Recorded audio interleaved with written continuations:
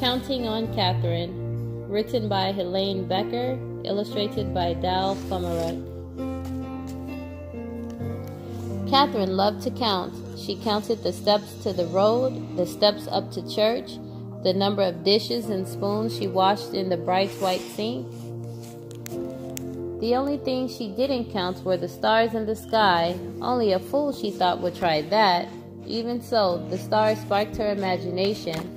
What was out there? Katherine yearned to know as much as she could about numbers, about the universe, about everything. Katherine's boundless curiosity turned her into a star student. She was so bright, she skipped 3 whole grades. She catapulted right past her brother. He wasn't too happy about that. By the time she turned 10, Katherine was ready for high school, but back then, America legally segregated by race. Her town's high school didn't admit black students of any age.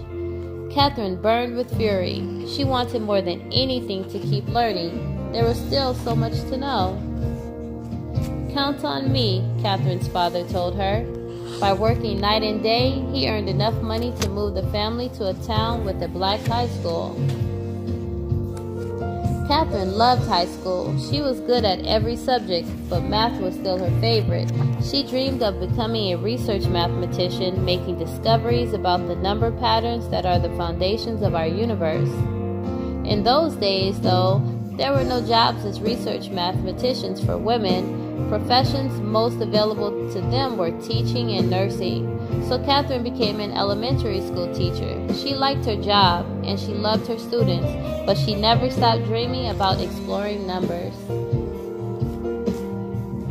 In the 1950s, the U.S. government's National Advisory Committee on Aeronautics, the NACA, hired thousands of new employees. It even started hiring black women as mathematicians. Katherine heard about the mathematician jobs. Her heart raced with excitement. Perhaps her dream would come true after all. But when she applied for one of the positions, she was told they were already filled. Katherine had to wait a whole year until new spots opened up. Her patience paid off. She got the job. A few years later, the Soviet Union sent a rocket ship into space, launching a space race with the United States. NACA, or NACA, was rolled into a new space agency, the National Aeronautics and Space Administration, otherwise known as NASA. Katherine now found herself at the heart of America's space program. She worked as a computer. Electronic computers weren't widely used yet, calculating long series of numbers. All the computers were women. They were given the tasks that men thought were boring and unimportant. That didn't bother Katherine. She knew that without her contributions, a spaceship could not reach its destination nor safely return to Earth. Here's why. Sending a rocket ship into space is like throwing a ball into the air. At first, the force of the throw sends the ball up, up, up.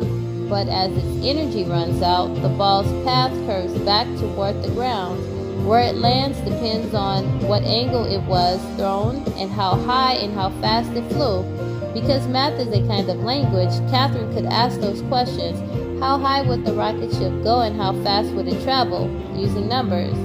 And numbers would provide the all-important answer, where would it land? To find out, Katherine plotted the numbers she'd calculated on a graph. When she joined the points together, they formed a curved line. At one end of that line was Earth at the time the rocket ship launched. At the other was Earth would be when the ship landed.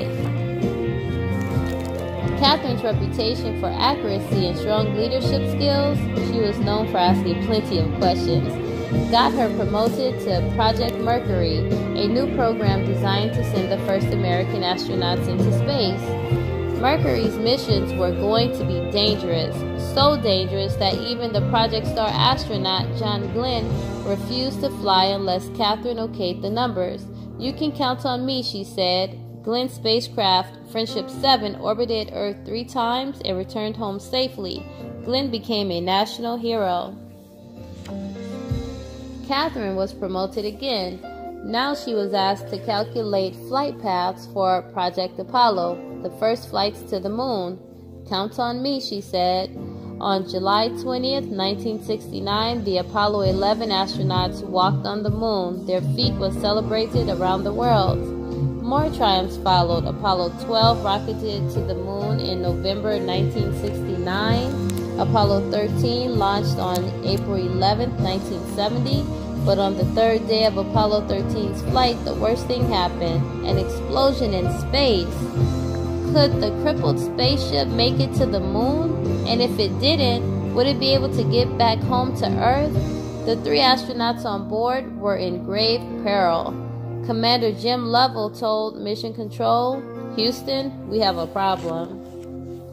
Back on Earth, Katherine Johnson got a phone call. Her flight path calculations would have to be done all over again, and perfectly. It would be the toughest challenge of her life. Katherine told Mission Control, "You can count on me." She rolled up her sleeves, took a deep breath, and began doing the math. She worked hard and fast. A few hours later, Katherine's calculations were finished. The flight path to return home would take the ship around the far side of the moon. From there, the moon's gravity would act like a slingshot to zing the ship back to Earth.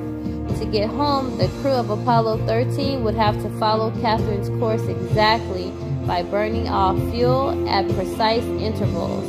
If the astronauts made a mistake, their ship would drift into space forever.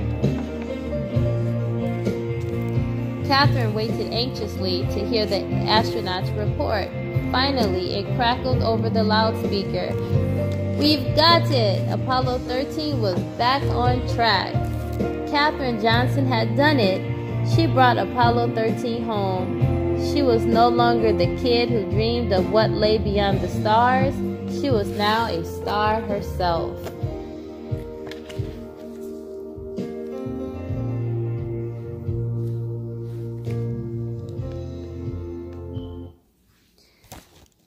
More about Katherine.